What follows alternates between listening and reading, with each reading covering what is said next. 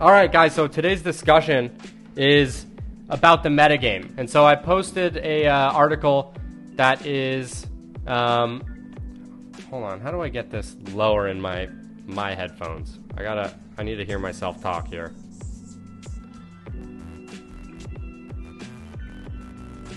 All right, here we go. All right, so the discussion today is the metagame. And basically, it's a pattern that I've detected over time, and this is the reason why I'm in NFTs right now, is because it is part of the metagame. And so there's multiple metagames that happen, right? And so we're going to go and discuss this on a broader thing, but with NFTs, it changes over time. So the greater theme right now is NFTs. The previous theme was ICOs, and then before that, you would just invest in anything that was going on Coinbase because you knew that would go up. And then before that, it was anything that was on Bitcoin Talk would go up, and before that it was anything that was going to get listed on CoinMarketCap would go up. So those are all the different metagames that are happening, and right now we're in the NFT gaming metaverse metagame, right? All right, it's a little bit confusing because they have the same names, metaverse and the metagame. It's pretty meta. Yep. And so the analogy here is a lot of you guys play video games, right? You either play like Hearthstone, or you've played Magic the Gathering or League of Legends. And what happens within these games is there's different times when different strategies work extremely well, and then you have a lot of people play those strategies, right? So let's take League of Legends. There was probably a patch I remember when I was playing when Teemo would scale his attack speed. And that meant that if you would play Teemo, you would probably win the game. And it didn't matter whether you did like a mushroom build or an attack speed build, he was just the best character. And so the metagame in League of Legends was Teemo, right? And so this sort of happens in life and in investing as well, especially in the crypto space, is that there's different metagames that are happening. And right now, we're in the NFT metagame. And you have to realize that it's not always going to be the NFT metagame. There's going to be another metagame that comes after this that is... So it's important to not look at things as so binary and absolute, like I'm going to hold these NFTs for 25 years. And the reason I'm personally in NFTs right now is because it's the metagame. That's where the attention is. That's where the audience is. That's where the money is. And right now we're a little bit in the sub metagame is initially it was profile picture stuff. And then it moved into like who has a good community. And then it was about utility. And so then a lot of the things were like, is there staking in the NFTs? So that was a cool thing. And then it was the casino stuff. So you have like the DGen coin flip that give royalties. So there's all these metagames. And if you follow the metagame, that's where the money is, right?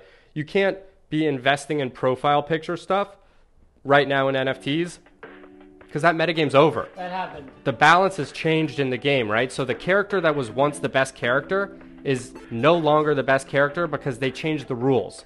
So I don't know if you guys play Diablo, if you play Path of Exile, any game you play, as they update the rules, the balance of the game changes. You have to change how you play the game, right? So what's the next metagame? Well, right now we're in no man's land. We don't really know what the next... See, yeah, utilities are better than profile pictures. And so you have to pay attention, and the thing with crypto and especially NFTs is the metagame switches very quickly. So you have to know, you have to be really paying attention. If you jump away for a week, you might miss what's going on in the game, right? And so that's the real key here in how to make money, is that you have to pay attention to the metagame. And so there's two metagames here. There's many metagames, right? One of them is gaming and metaverse and NFTs, and those are sort of all in this round of the crypto boom, right? And the last one, it was ICOs. And so if you could get a whitelist into an ICO, you would make money. And now if you can get the whitelist into a popular NFT, you can make money. And if and when there's a crash and then we come back, there might be some new technology that everyone runs to. Maybe it's ZK rollups or optimism rollups or privacy stuff. You have to pay attention, or maybe it's actual games that they've matured and then they launch, and then it's the in-game economy that's worth a lot of money. So I think it's very important to be fluid in what you're investing in and not just NFTs for NFT's sake.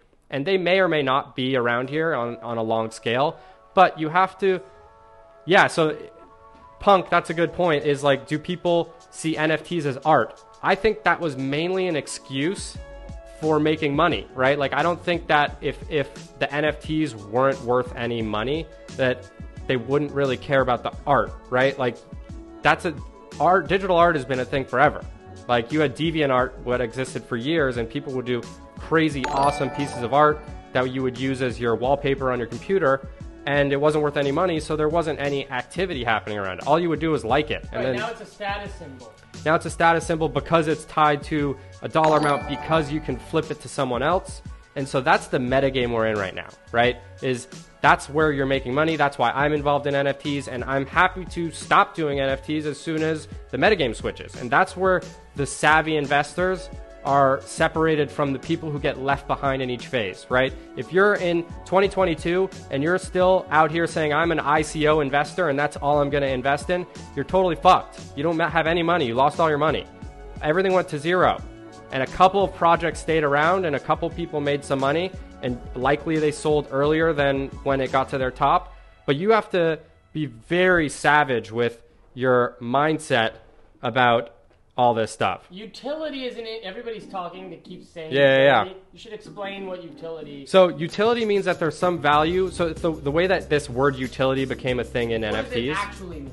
Utility means that it has a function, that there's a use other than just looking at the pretty art, right? And so the way utility evolved in NFTs was, first it was just the art. And people's logic was, I like the art, so I'm buying it, right? And this is all a lie, right? All this stuff is a lie because people were trying to lie to themselves and say that they didn't want to make money. The whole point of NFTs is to make money. That's the reason why everyone's doing everything.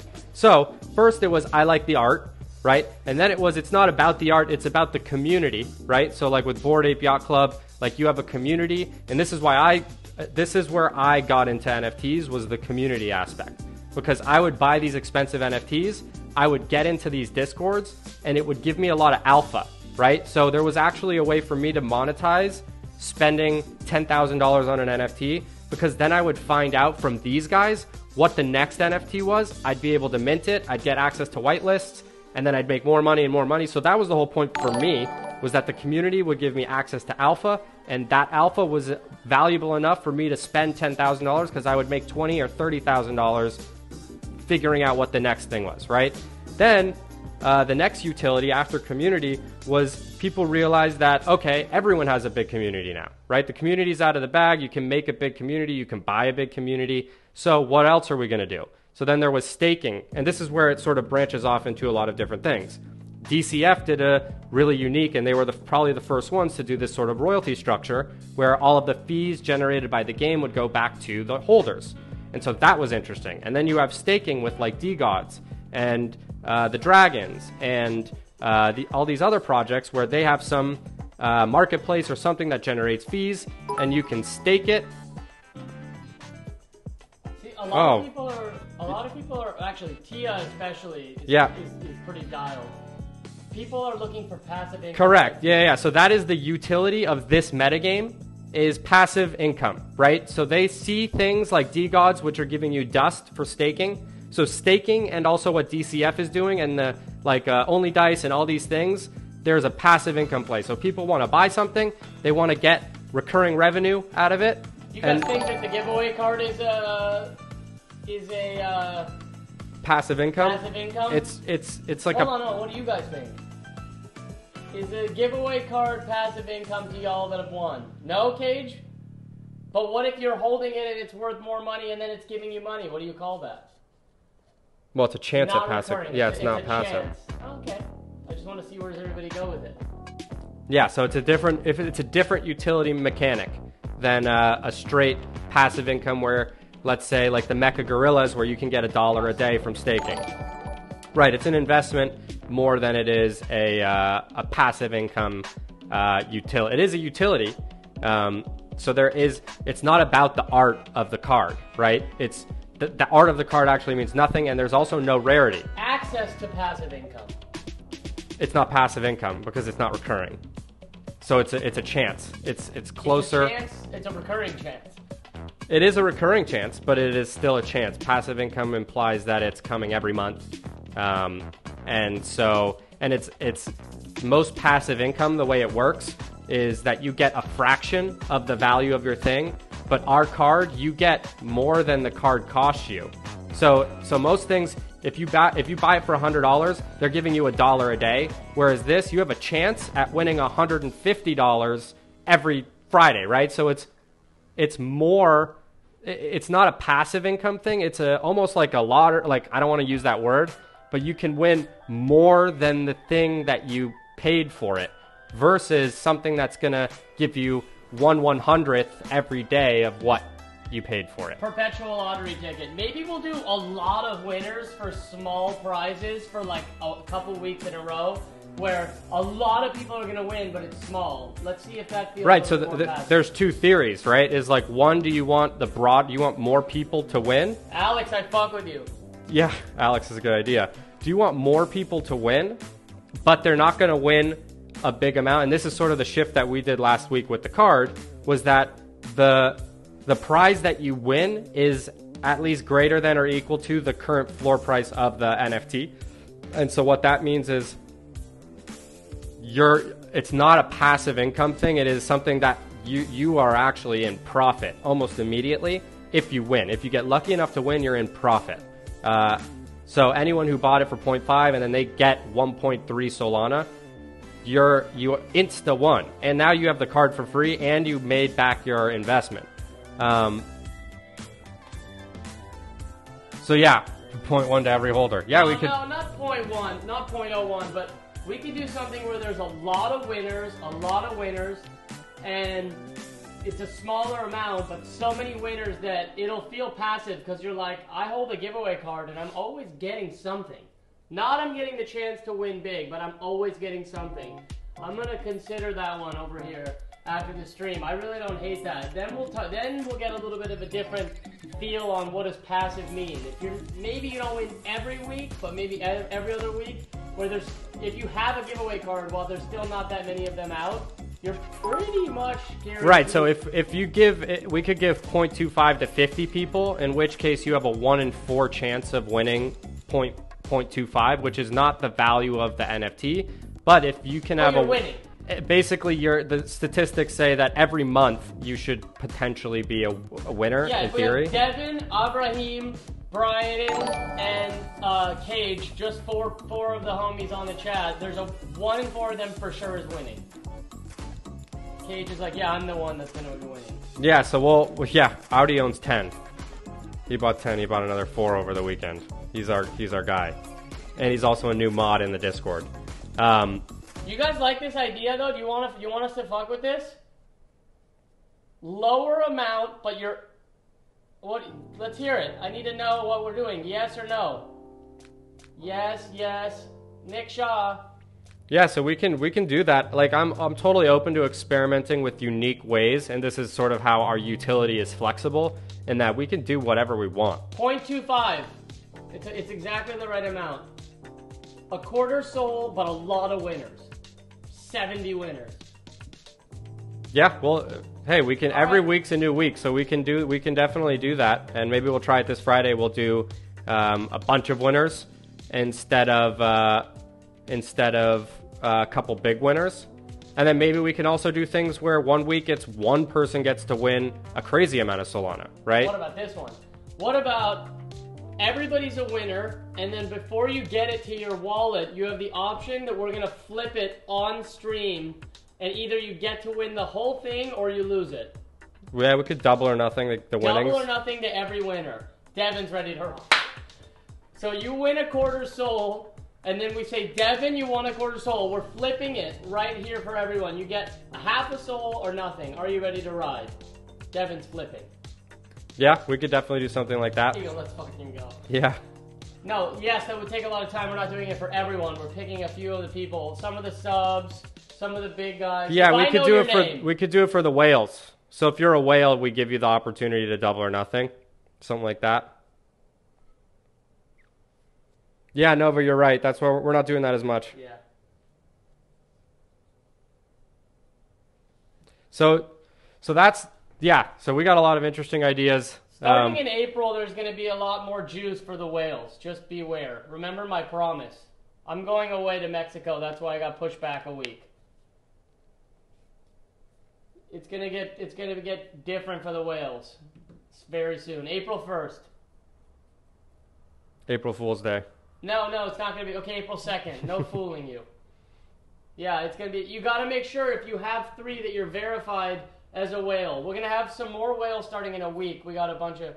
I know. Mexico. What up, Ryden? Yeah, we have daylight savings time. So if you're not in the U.S., we switched by an hour. So a lot of you guys got bamboozled by that. You guys like the leverage plays for the whales? I'm going to Spain in June, Alex. You like the leverage stuff? Okay. Oh, is the music on now? Hold on.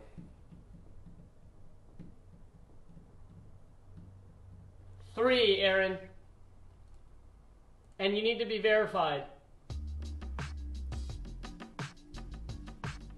Yeah, you need to have 3 in the Discord, verified in the Discord with Matricia, and you will be a. What was that? How many whales? Like 27. I like Tia. Yeah, it's good.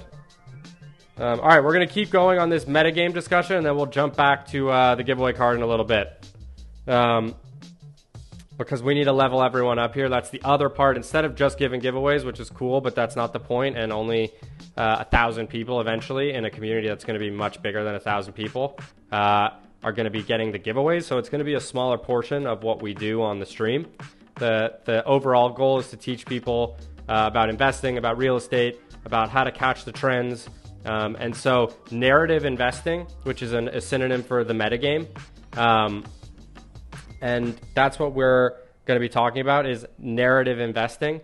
So you have to understand, and you guys are all in crypto Twitter and you're in the Discord, so you're very much within the community, and that's a crazy amount of alpha, is that you're able to understand what people are talking about. And the things that the smart people are talking about are the things that you want to invest in. That's where you really want to be. And right now, one question, why only Solana NFTs? That's a good question. I don't really like the gas fees in Ethereum. I'll be honest. Like in terms of technology, I'm not too high up on Ethereum at the moment. And so my greater thesis in general, and I made a big investment in Solana, is because that's not really how investing, like the technology is a little bit broken.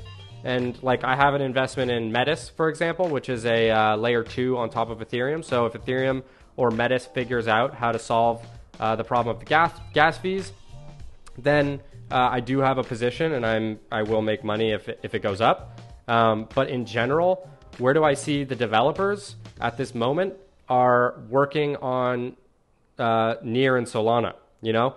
And obviously AVAX and Phantom have some people too, but I made my choice. I decided that I think Solana is where the money's at. In terms of the price right now, I don't really care about the price. Prices go up and down. I'm an investor, so I'm here for the long term. Polygon is cool too. And so this is so within the narrative, right? Investing is like a multi-level thing. And so one of the things that I look at personally, and this is what drove my investment in Ethereum back when it was, I don't know, I had a bunch of Ethereum and then I sort of stopped thinking about it. And then when it was at like $150, I was like, this is going to go off right now. And that's sort of when it ran up to from 150 bucks to, I don't know, $4,000. And so I'm not a part of the Solana team. I'm just invested in it. So the reasons why, and there's 2 really good reasons, especially with this technology. So like this is aside from NFTs, because NFTs have their own reasons for going up and down, community, utility, all that stuff. I don't think Phantom is dead. I don't. Andre sort of had a meltdown, and so that's not good. But I don't follow Phantom that much, so I can't talk on it that intelligently. But what I can tell you, and this is sort of what you can apply to any crypto investment that you're going to make is the value is the developers, right? The value is the ecosystem that's built around it. And so what you want to look at is two things, at least with Solana, right?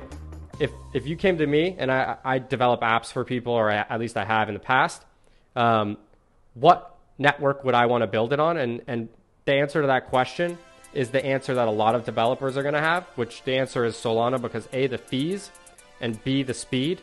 Obviously, there's network issues and stuff like that, but when it's working, that's where you want to build your thing, right? It enables a whole new realm of applications that could be possible, right? Degen coin flip cannot be built on Ethereum, because if it cost you, if you wanted to flip 0.05, 10 bucks, and it costs you $150 to do that transaction, it doesn't make any sense, right? So as a developer, that is a moot point. It's over. So there's two things. One, that the Solana Foundation has, I don't know, $800 million that they're deploying to developers building out on their platform. So you already know that the amount of apps and smart things that are going to come on to Solana is going to be worth $800 million, if not more, right? That's the money going into the system, and you would expect at least a 4x multiple on the value from smart developers building things and building equity, right? Like if you're going to go build a bunch of houses, the house values are not going to be just the dollars you put in, right? It's going to be worth more than what you put into it if you do it right. Some of them are going to fail, but a lot of them are going to have a huge multiple. So those are the two things, is where are the developers, right? If you can go look where the developers are, that is the biggest thing ever. And one of the ways that you can tell where the developers are is where is the money for the developers, right? So A, that's freelance clients, and B, that's grants and investor money, which Solana and also Near, which is lower than Solana right now. Near has $800 million that they're offering to developers. So that's where you want to look, is like, all right, you know what, there's going to be $800 million worth of stuff going on in Near protocol, and the valuation is what, $1 or $2 billion. So you're valuing Near at exactly the amount of money that's put into it. I think that's a low valuation, right? I think that's a mispriced asset. If you know $800 million are coming into the system, how could it? I mean, it would have to be a complete disaster. Armand, we did a demo of entrance already. Let's see. Any questions in the chat about this thesis, right? So like you can have multiple theses and you invest based on those, and then some of them come true and some of them don't, right? So yeah, Rust is the programming language for both Near and Solana. So you're going to have a lot of crossover developers working on both, and then some that can't get funding on Solana are going to move to Near. And also, in terms of Near, it's not listed on any U.S. exchanges yet, right? So they still have a lot of, they're going to go through all the regulation stuff, and they're, probably going to go up in value over time, right? And then the next, so those are like the L1s. That's the L1 wars, is like Ethereum, Near, Solana. You also have Phantom. You also have AVAX. They all have different proof of work, proof of stake, combinations, ways to secure the network. Yeah, Rust is a coding language. And so that's like the L1s, right? And then you have the next narrative that's going to happen in crypto, which the previous narrative was games and NFTs, right? And then the one before that was ICOs. So things that would ICO, they were new, like Polkadot ICO'd. I remember that. ETH was an ICO, right? So you have all of those. And then coming up, the next thing I believe is going to be privacy. So you want to look at companies like Offshift, Dusk, Rose. They're all doing ZK rollups, which are zero knowledge proofs. So basically, that allows a lot of applications. If you look at DeFi, one of the problems is that you can only do loans with people that are anonymous. And what we need in order to expand DeFi to be closer to traditional finance is like, if I'm going to go get a big loan, I don't want to put up 75% of the loan value to get that loan. That doesn't work for me, because if I'm going to go buy $1 million house, right, and I need to put up $750,000, Like, that doesn't make a lot of sense, right? Putting up 75% of the value just to unlock 25%. I might as well just have the $1 million and do it like that, or buy less expensive, buy a house for 750 all cash. So what we need to unlock that is to be able to put social security numbers, bank statements, like all these traditional finance information that needs to be able to go on the blockchain so that your counterparty, the lender, can be a part of that, right? The lender needs to be able to verify your information to know that at least there's some collateral, or that there's something that you can back the loan by. So you could go put 20 or 25% down and then go unlock 80% of the value. So a credit line. And so you can't have a credit line unless you have that information. Like if you don't have the social security number, you could garnish their wages. You can go to the lawyers and be like, hey, we need to sue this person. And you should be able to do that if someone's defaulted on your loan, right? That's what's holding crypto back. So zero knowledge proofs allows you to put this information on the blockchain. It can be verifiable, right? But it doesn't necessarily need to be public to everyone. So I can't go look on the blockchain and then go pull a bunch of social security numbers and steal that information, because the second you do that, it's over. So, but you need to have it in the blockchain, especially if I want to stay anonymous or whatever, however we're going to do it. So the current meta is NFTs, right? That's the meta that we're in. The meta will change out of NFTs when the bubble bursts, right? And which will inevitably happen. It's going to happen. A lot of the projects that are around today and a lot of the smaller projects will just dwindle down, right? As attention and people will be lose their interest in it. And like the thing that I think, like if you look at anything today that's worth a lot of money, that was like a collectible, there was a phase when everyone forgot about it for almost everything, right? And that's what generates the value. And like if we're talking about Bored Ape Yacht Club or CryptoPunks, like in my opinion, when is that going to be valuable? I could imagine that being valuable when I'm, let's say 15 years from now, right? And we're actually using the metaverse. Now the metaverse is a thing in daily life. And most of the people that own their CryptoPunks have lost the seed phrases to their wallets, right? There was a time when, like, this is my vision of the future, is that it goes down to nothing, right?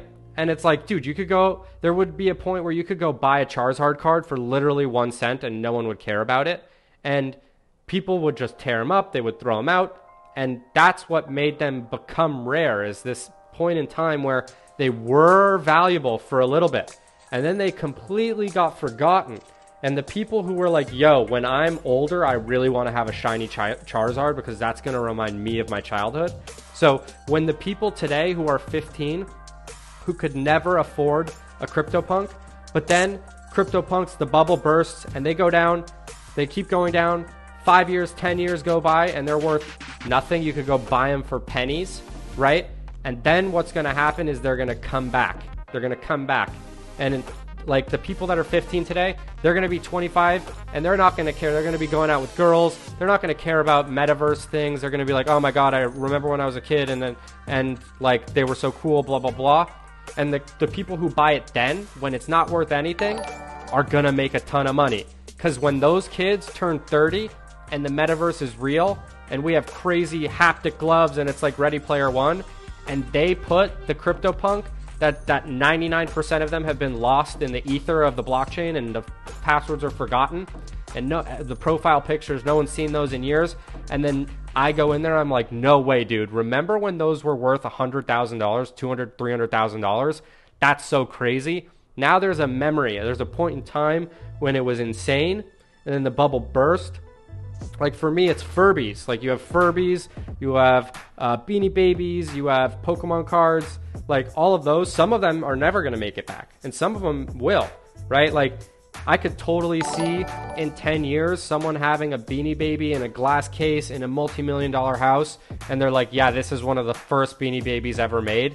And it's just like, you remember that from your past, your history, and you want to, like, as you get older and you become successful, and this is the thing that's driving the market, is like, who has this money, is the people that want to remember their childhood, and they have so much money that just getting a regular Beanie Baby wouldn't do it. But going and getting the Beanie Baby that sold for $1 million back when they were a kid, and now they can afford it, and it's worth $10,000, but they buy it, and then more and more people are like, dude, that's really cool. A couple YouTubers buy it, and it goes back up, it goes back up, it goes back up, and then all of a sudden it's impossible to buy because it's a $10 million Beanie Baby, and it's sitting in a $30 million house in a shelf right when you walk in, and everyone who goes and sees it's like, oh my god, that's so cool. Like, that's what's happening with Charizard. Charizard was the #1 Pokemon, and then it totally comes back. And so that's what's going to happen with NFTs. And I want everyone to be realistic about that. I don't want people to think I'm shitting on NFTs, but it's a phase, right? Like, I'm here to make money, right? That's what I do when I'm getting into stuff, and the attention and the money is in NFTs right now. And it's not always going to be. So you have to be able to shift gears, right? With the times. I don't want people to get, and this is for my community, I love you guys, so I want to tell you how it is. Like, you don't want to get too locked in on NFTs. You want to know that this is where it's at right now, but it's not always going to be here, and you have to be able to just switch your mind, and you're not going to want to do it. But that's what we all have to be thinking here, is that NFTs are where the time and attention is. Then we're going to have a bubble, and it's going to get really dark, right? And no one's going to be talking about it, and these Discords are going to be empty, and you have to know that that's the time when you want to lock and load. You want to get ready and make sure that you have some money sitting aside, right, to be able to go and acquire things when they're super, super cheap, right? Like, yeah, you also want to hold stuff, because you never know what's going to happen, and you never know, like, what's going to be the one. So I'm holding my monkey, and I'm cool with it going to zero, right? Like, you have to be cool with some things going to zero, but then you also have to have money going aside, like, outside of the market, which is the hardest part mentally, right? Is like, when everything's going up and you have money sitting on the sideline, you're like, shit, this isn't making money. But that's when that's the key dollars, because when things go down and you're able to buy it with a lot of money, that's when you're going to crush it. And that's where I've always made my money, is something goes up, right? Ethereum's at $2,000. You start selling, and everyone's like, dude, you're dumb. It goes up to $4,000. You're like, fuck, I should have held it. And then it goes to $150, and you go put $50,000 into Ethereum. It goes up, and you made $1 million. So that's the key thing that you have to think about here, is like, you need to have your buckets, and this will be another discussion. Buckets. I talk about buckets all the time, right? So, like, you want to have your buckets that you're invested in. You want to have your buckets that are ready to flip at any time. So I have Solana that I will not touch. It's sitting in a thing. I don't care if it's too high or too low. It's just there, right? And then I have other Solana that its purpose is to get in and out of the market as you see things happening. And then you have a bucket that's dry powder. So there's two more buckets. Your dry powder, which is money that is earmarked to get back in when everything is down. And then the fourth bucket, most important bucket, is your bank account bucket, right? So every time you sell, you want to put some in the dry powder and some in your bank account. So if everything goes away, you still won, right? You made money. That's the key thing here. Some people will only have the bank account, and then when it's dry powder time, and I've done this, is I put a bunch of money into my bank account. I didn't have dry powder, so I didn't get to really win that hard, because I made money and I was doing fine. But when everything crashed, I didn't have money to just make the obvious decision and put more money in. The difference between bank account bucket and dry powder bucket, just for clear, is if it's in your bank account, it's very hard for you to put it back in. Because it's in your bank account where you pay your rent, your groceries, your life. If it's in the dry bucket thing, you can't use it for your life. You don't go to dinner with your dry powder. So dry powder bucket is for buying back dips. Bank account is for I won and made money, and that's why I'm able to afford doing this thing. They're different. Yeah, so one is in USDC or USDT, just sitting. It's still in your Coinbase or whatever you use. And then you also want to have money that's in your bank account so that you made money, right? Because if everything goes down, you didn't make money unless it's in your bank account, and you don't have dry powder unless it's in there waiting. Not in your bank account, because once it's in your bank account, it's so hard to put that money back in, I'm right? waiting for somebody to mention taxes, so just go ahead and ask it so we can answer that. Taxes are a big thing as well.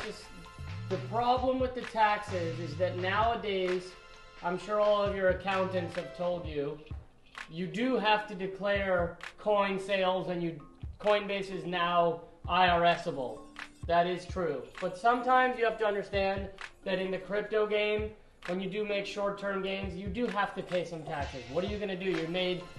We bought Ethereum at $200 or whatever, and then it was $2,000. Like, you're not going to make it out alive without having to pay some taxes. It's just what happens. It depends on what country you're in, but. And so on taxes, there's actually two important things. In Cage, we'll talk about write-offs for losses. But the most important thing about taxes that you have to realize is you want to pay taxes because that's what allows you to get leverage from banks, right? So you have a choice. Let's say theoretically you didn't want to pay taxes, you did everything in cash. Like, you cannot go to the bank and say, hey, I have this amount of money and I want to borrow money. So the way rich people get rich is by using debt. It's you don't want to live drug dealer life. No. That's a bad way to go. You can't do anything. You have to buy stuff in full. You got to buy a car with cash. You got to buy a house with the whole amount. Can you imagine trying to buy a house that's $1 million? You can't use $100K. You have to buy it for $1 million cash. Like, what is that? Just to save some money? Yeah, so the thing is that obviously the bigger the asset, the more you make when it appreciates, right? So if you buy a $50,000 house and it goes up 10%, you made $5,000. If you buy $1 million house and it goes up 10%, you made $100,000, right? So you want bigger assets and you don't want to put the full amount in, right? So to get $1 million house, if you have to have $1 million cash to buy $1 million house, that's a big amount of money. But if you're able to go get leverage, use leverage and go get debt, and you can put 20% down, then you can get $1 million house for $200,000. And then when it goes up 10%, you make $100K, right? So that's where you really get the wins, is by using leverage. So paying taxes is a good thing.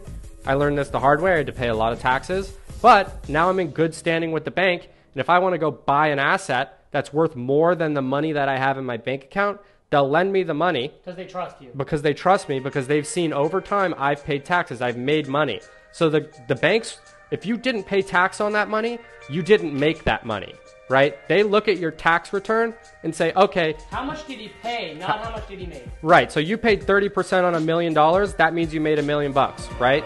So that's what the whole game is about, is what you pay taxes on. And your credit score matters as well. That's why you do want to have credit cards. Yep, you want to have credit cards. So this is something we'll get into, like the financial stuff. I think that it's super interesting. There is a way to also not pay taxes on coins and on NFT stuff.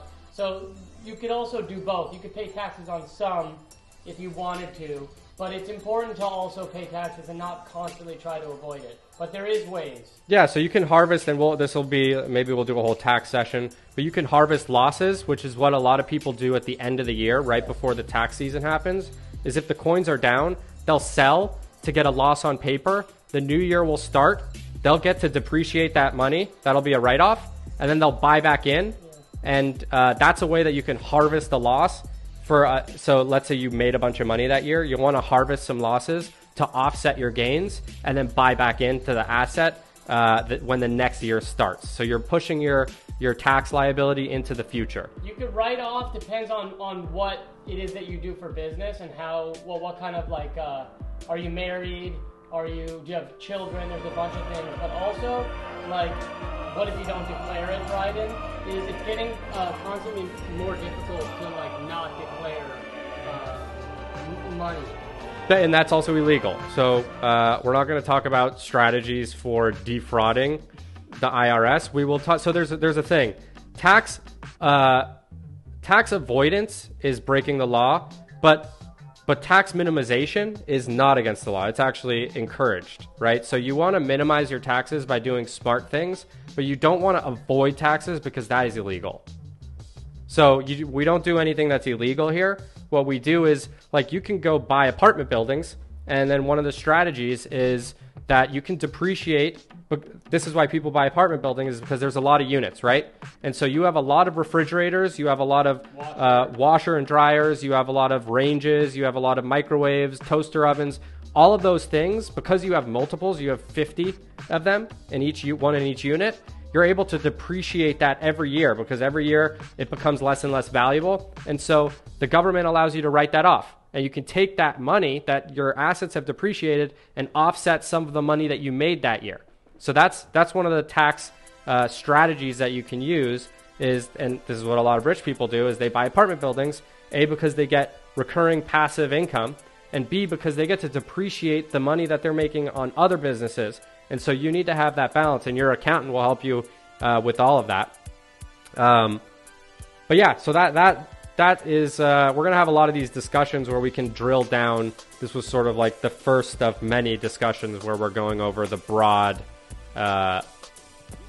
strokes of investing and narratives and the metagame, which is very important. And then, I mean, these are all interconnected, right? It's like, how do you make money, and how do you make smart investment decisions? How do you keep money? How do you keep the money, which is like what buckets you're putting things in, and how do you make money when it goes down as well as when it goes up, right? So the real money you make is when it goes down and you're able to buy, because you're setting yourself up so that when it's up, then you make money. Once it's already up, it's too late to make money. You're playing catch up, and that's who gets fucked. The people who buy up here, it's over. You have to do the opposite of the market. I'm sure you guys have all heard this. You have to act intuitively. Yeah, so you have to be doing the opposite of what everyone else is doing. So when there's fear, that's when you buy. And this is like such a cliche thing, but it's very true. And no one knows when fear is and when greed is. But you're supposed to sell into greed and buy into fear. But no one really knows when fear is and when greed is. It's sometimes you think it'll go down 12% and you go, oh, it's fear in the market. But really, it's just a little dip in a greedy phase. You want to know what fear is? Fear is when people say, I don't fuck with this crypto or this NFT or this real estate or this stock shit. It's not for me. You really don't want to mess with this. It's a bad idea. There's the fear. The greed is when somebody said, I put in $1,000 and I got 12K. Maybe it'll become 25K. There's the greed. When the guy that made 12K wants to make 25K, sell half of your portfolio. When everybody thinks cryptos are dead, NFTs are stupid, maybe it's a good idea to close them. Yeah. Buy the fear and sell the greed. And so there's multiple phases to fear, right? There's like little fear, like we're in a fear stage now. But there could also be the actual fear stage when everything's totally fucked. Where if Sol goes back down to $30, right?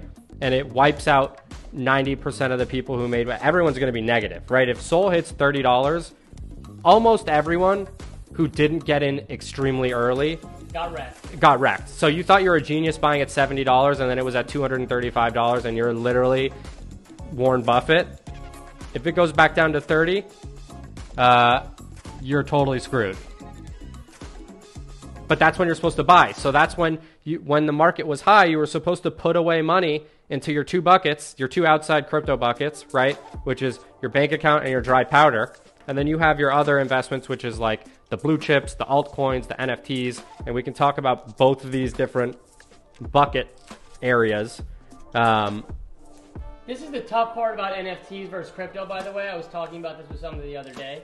Because it's like, when you buy an NFT, if you only get one, and let's say it goes up, it's tough because you buy an NFT that goes up, and now you only have one of them, and now you're like, wait, do I sell it? Because then I won't have this NFT, and then I'm out, and I don't know if it's going to keep going higher. But if you have cryptos where, say, you bought 50 Solana, and then it goes up, you could sell 20 of your Solana. It's a little easier to break them down. It's not like having one NFT where it's like, do I sell it or not? Unless you do that thing where you buy two, one to hold and one to sell. It's just very tricky. That's why the NFTs are difficult. Yep, and it's exactly like when I was a kid, I used to buy and sell shoes, and this is like the analogy with the NFTs, is that we would always call it one to rock and one to stock. Right. So like you would want to buy the shoes because you like shoes, and you would want to use one of the pairs, but then that pair loses value, and you know that in 10 years everyone's going to want it. So you'd buy two of them, and you'd stock one and you'd rock one. And so that's a similar thing with NFTs.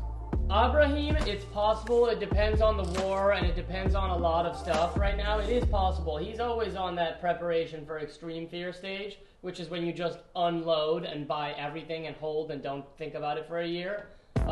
It's possible that it's not. That's why it's not bad to buy right now, too, even if it goes down more. Solana's $80 or whatever, and you buy some, it goes down to 60, you didn't lose, because if it ends up going to 300, you won both times. And then Tia, who's been on this entire time, yes, it is similar to the 70-20-10 rule. It doesn't always have to fall into those numbers, though. Yeah, that's a really basic strategy, which is totally kind of correct. Like, I think one of my personal strategies is that I never care what the market's going to do. You want to be able to be good in any scenario, right? So you want to minimize, you're going to cut your upside potential, but you're minimizing your downside risk. So it's called downside protection, right? So if it goes up, you want to be happy. And if it goes down, you want to be happy, right? So what does that mean? There's no scenario in which you're not happy because you're prepared for all the things, right? So I might not make as much money as someone who just YOLO holds Bitcoin from 2012 until 2022. They're going to make the most money if they're right. But what if they were wrong? Then they can't buy a house, they can't start their life, they can't do investment funds, they can't do all this stuff. And so you have to basically put yourself in a position to win no matter what happens in the casino, right? If the dealer busts, you want to win, and if you win, you want to win. So, and we can talk about this strategy, and that's sort of my way of doing it, is that if crypto goes down, we have a thing on the board over here that says always be selling. So when you're in profit, you always want to sell half, right? So if you keep selling half, you'll always have half of your money still in the crypto. So you're still invested. If Bitcoin goes up, I'm stoked because guess what? I made money. It's 1 foot in, 1 foot out. It's a 1 foot in, 1 foot out type of diversification. So it's like we're in one of the most volatile and risky asset classes. You might as well take a conservative approach to the riskiest asset class, right? So it's like you don't want to go risk on, where you're just YOLO degen on the most risky thing you could possibly do. You'll always lose.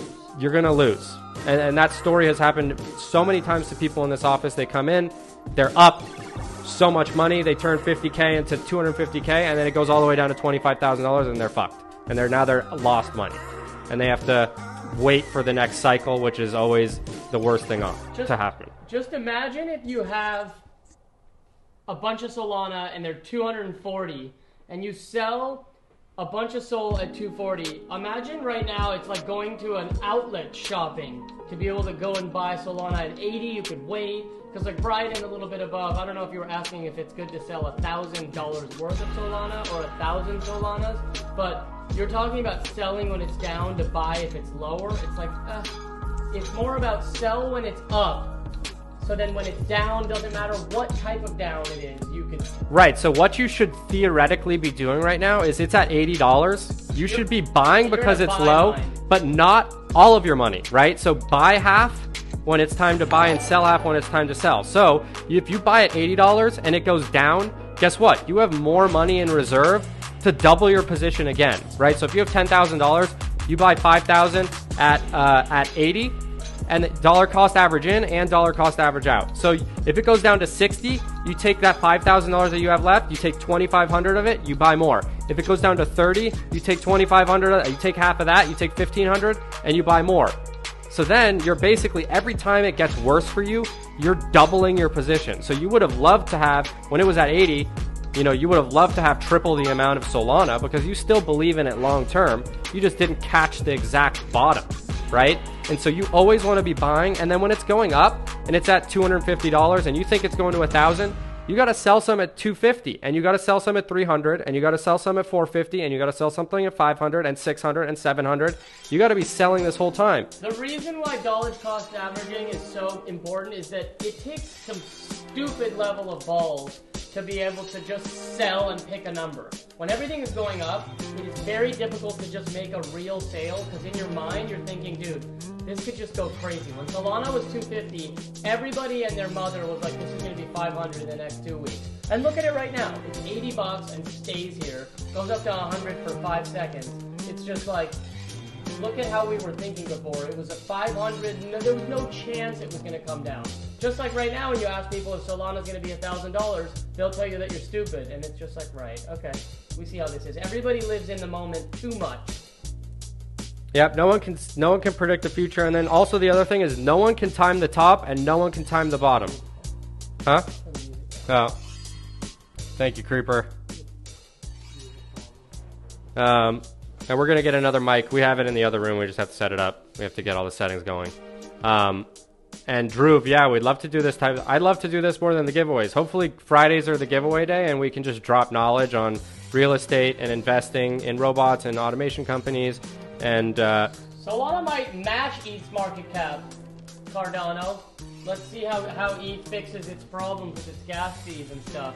But everybody thinks that there's no chance for Solana to get up to ETH, and ETH is too famous. But if I remember correctly, there was no chance for Ethereum to catch up to Bitcoin, and people laughed at me.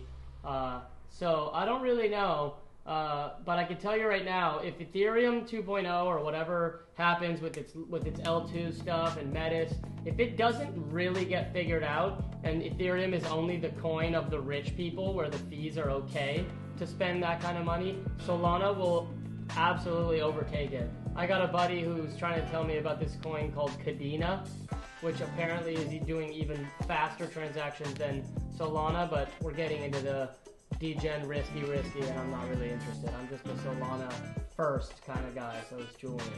Yeah, of the risky things, of the new things, it's probably one of the safer bets, right? So you always have to blend your risk, where it's like you're playing a risky game. You don't want to then take a second risk. You want to basically do the least risky thing. And so that's where a lot of the NFT, like the reason why I got into Solana NFTs is A, because of the audience, and B, because it's the least risky thing, right? So you have to blend your risks so you can, like, for example, with automation investing, like investing in early stage companies is one of the riskiest things you can do, but then I chose a sector that I don't believe is risky. So you're blending the risk profile, and then you can basically you can change the actual risk because you're blending it, right? Tia's pretty smart. Tia, are you a whale? Tion? Yeah, he is. Yep. Yeah, I like that. Everybody is extremely short-sighted. This is why people like Buffett and a lot of the older investors are very upset in a time like now. Because the people they want to microwave stuff, they don't want to roast it. And this is not how you get yummy food. Yep. And Warren Buffett's cool with waiting, right? Like patience is a big thing. Like sometimes you have to be extremely patient. Be careful with Terra, by the way. Read about it. Luna? I don't know about that. I mean, I've heard it was good, but it's kind of like Tether. Maybe they have like a problem. Yeah, I mean, a lot of people are trying to get rich overnight. That's why they go buy courses from people who drive rented Ferraris and say that they're millionaires, right? When the real knowledge is in other places, and like if you're rich, you don't need to like charge $25.99 to get like. This is what's happening with Luna. They're burning it. And yeah, my quote was pretty good. That one's not a bad one. People want to microwave, they don't want to roast. That's pretty good. Yeah. So drop heaters like that. Yeah, so I like the direction that this stream is going, and hopefully that you guys like it too, so we can have, maybe one game day, one giveaway day, and then a lot of days where we talk about things with other people, where we can talk about different strategies, tax stuff, like just sort of downloading all this information. There's going to be a philosophy day where we can talk about like how to win friends and influence people, which is a book that we both read. Yeah, you gotta get. If you're not a whale, we gotta get you. You gotta be with everybody else. You're like Cage and everybody. But I'll tell you guys this much: everybody that's here in this stream all these days right now needs to understand something very important. We're in a buy the fear, sell the greed. We're in the fear, not the greed moment. So this time right now, whether it goes down more or not, is the time where you're allowed to make money. So we're doing all this stuff, dicking around, flipping for one soul. I used to gamble with one Bitcoin because I had them at $400. And the thing about doing that is it's funny because they could just work, and you're out here playing around. So you want to make sure during this time, whether you don't have almost any money at all, no money at all can become huge money if you play your shit right, especially in a fear moment, not a greed moment. So you guys are here in the time when you can make money, not when you can't, not when everyone is rich and everyone is greedy. Right now, all of you have an opportunity. So it's good that you guys are interested in listening, and it's good that you guys are interested in learning.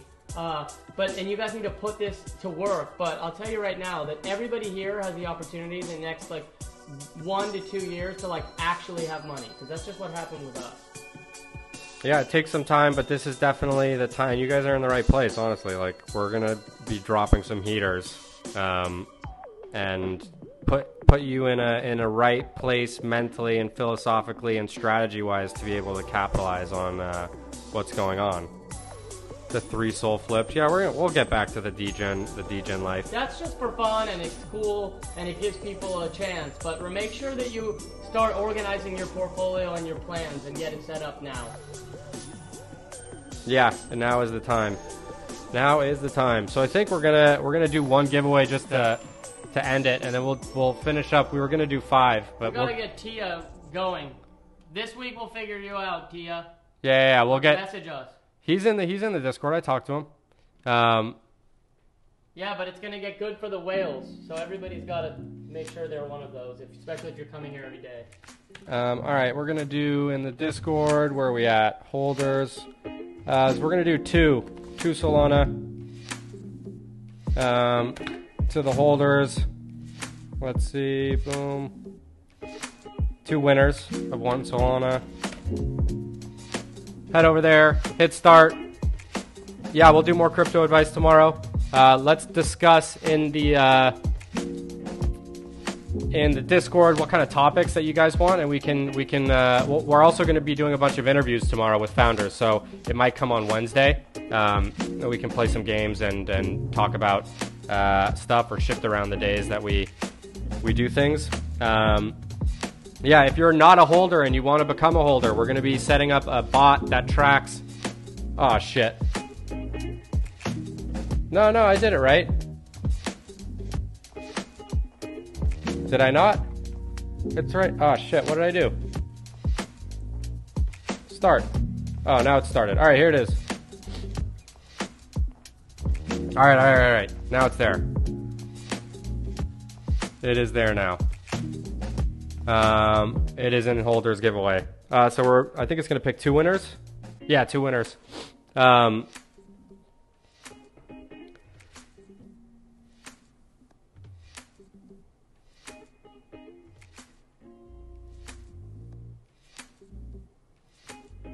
Let's see.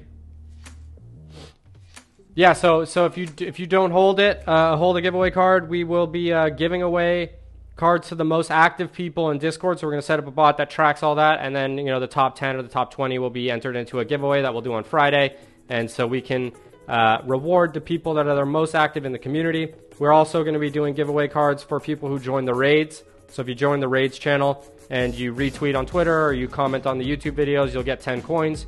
When you have 100 coins, you can enter into get a giveaway card, which we'll be doing on Friday. So the giveaway cards are now primarily going to be used to grow the community. So if you have if you want to help out some way, we can give you giveaway cards. If you have any strategies for giveaways on other channels, that's what the giveaway cards are going to be for. We're no longer going to be giving away the cards to just random people who then put them on the market and drop the floor price. Doesn't make any sense. So the whole point of the giveaway card is to grow a big community and give back any of the profits that we make on referral fees from DCF or with sponsors or any of that stuff goes straight back to the community members, which are card holders. So that is the idea, the philosophy behind this flywheel that we're building, this community that we're building. And so we're building the biggest and strongest community on Solana. I have no doubt that's going to happen. And then once we do that, we're going to go take over all of crypto, and we're going to be a force to be reckoned with. So that's what's coming up. We're just getting started here, guys. We're just getting started. Tion, hit me in the DMs. We're going to figure all that out. We got 2 minutes remaining. I will probably send you guys the Solana after the stream. And then Cage, can you go find someone for us to raid? We're gonna finish up the stream with a raid. We haven't quite figured it out yet how we want to. And Cage, should we do the same person again? Maybe get some goodwill with like Alpha Exchange. Maybe just to double down. Do it. All right, let me go see who's online and who has more viewers.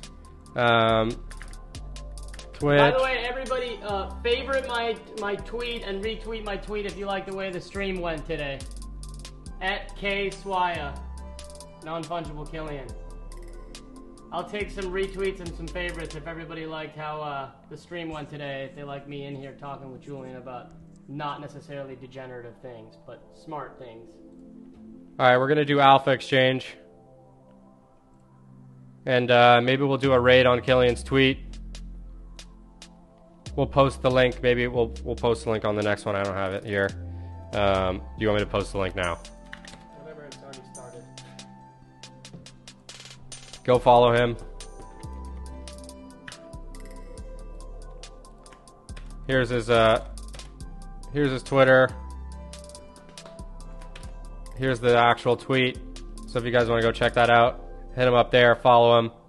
And then we are going to finish up today with a raid of Alpha Exchange. Sup, boys?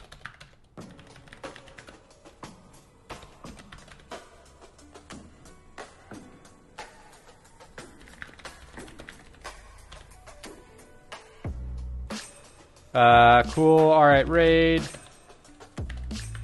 Alpha Exchange. We're gonna figure out how exactly we're gonna raid.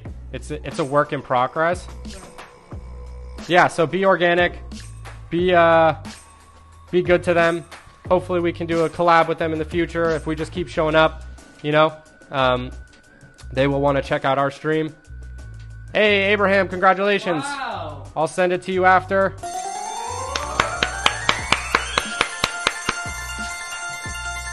Hey, Big Chef Bugatti.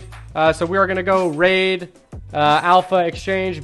Don't post any links, please. We want to be a good community, not a toxic community. Yeah, we're going to see you guys tomorrow. We'll see you in the Discord. If you want to get a giveaway card, !JSGC in the chat. Friday whale giveaway. Don't worry, Clyde. Yep. So we got that. We're going to, once we get our Bonefita sorted out, we're going to do our $500 leverage trade on stream for tenuous grips. He won last week. Yeah, so we are going to see you tomorrow with a couple of interviews and some more dope stream stuff. Peace, guys.